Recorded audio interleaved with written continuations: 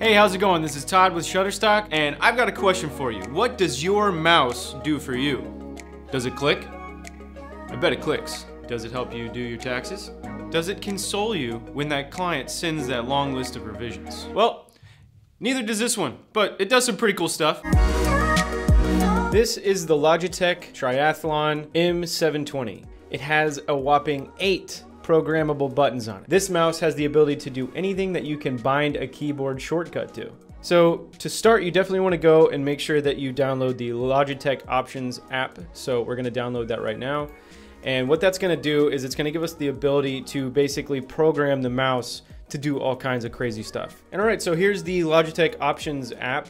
And it's got basically a map of all of the different buttons. So you can see here we have a gesture button, scroll left, scroll right, these two little buttons right here. If you have the Logitech Options app, you can actually go in and select different applications and have custom button mapping for every single application that you use. So here I'm going to go ahead and go to add application, and right here Adobe Premiere Pro, and you can do Photoshop, you can do After Effects, you can do any piece of software that you have on your machine. So I'm going to go ahead and add a Premiere Pro map to my mouse here. So this is where it gets pretty cool. So right here I'm going to go ahead and go into a project that I had in Premiere, and if we go up here to the top, you can go to keyboard shortcuts, and this is where we're going to find and map our different keyboard shortcuts. Obviously, you have all of these different tools.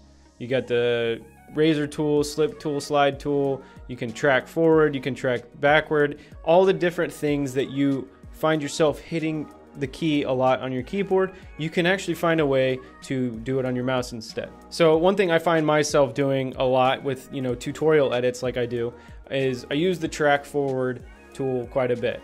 So right here I can see that that is bound to the A key. So one of the most unique and impressive things about this mouse is this gesture button. Basically it has gestures. So you hold down the gesture button and you move your mouse one way or another, and that is going to give you that certain keystroke. If I want to use the track forward select tool, I'm going to go ahead and set the gesture to be where I swipe to the right. It's going to select everything forward from the playhead. And right here, obviously you can do all these kind of stock settings, but I'm going to go ahead and go to custom, and then you go to customize.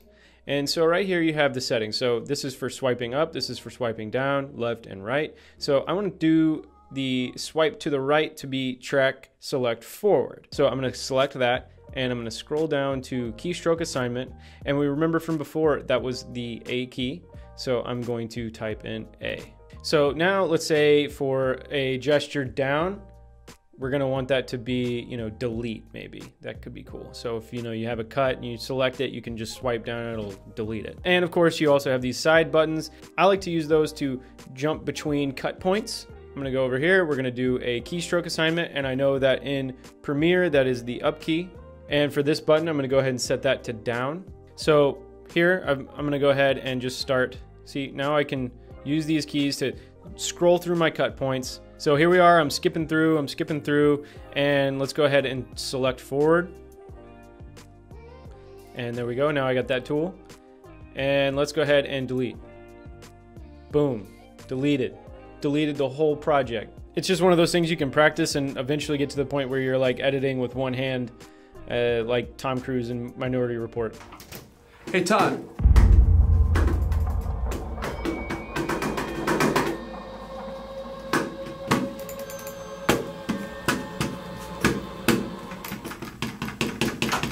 So if you're looking to up your mouse game, I highly recommend giving this guy a shot.